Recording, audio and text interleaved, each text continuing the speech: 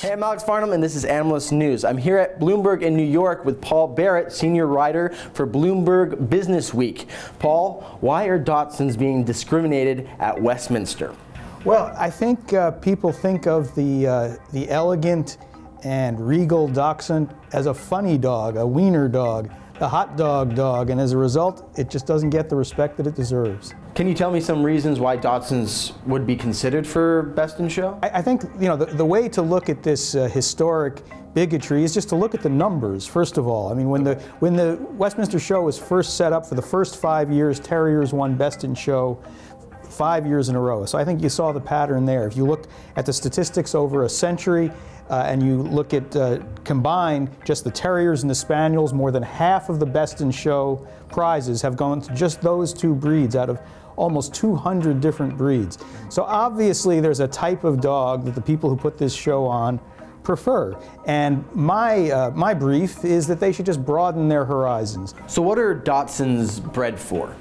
The badger would be literally sent down into the lair, which is why they were bred in that very distinctive torpedo-like shape. You can think of them as subterranean torpedoes. They go down underground, they can fold their front paws in against their body, the back paws churn, and they have very fierce teeth and presentation, and they scare that badger right out of the hole, where of course the hunter would then blow his head off. It's more like, badgers don't give a shit. No, the Dachshund, they don't give a shit. Exactly. No, and I'm glad to hear you use that salty language, because I think that's very appropriate to the spirit of the Dachshund. Yeah, definitely. But also is very lovable and very charming, and I think people should just broaden their view of the canine in this way. Right.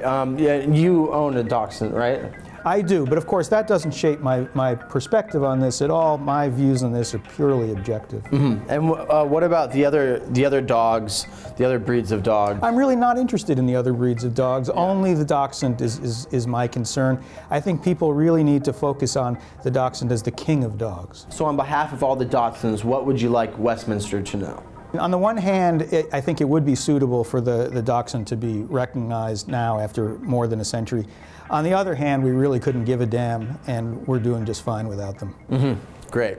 Well, I'm guessing in the near future, I'm sure a Dachshund will be, Best in Show, but they don't.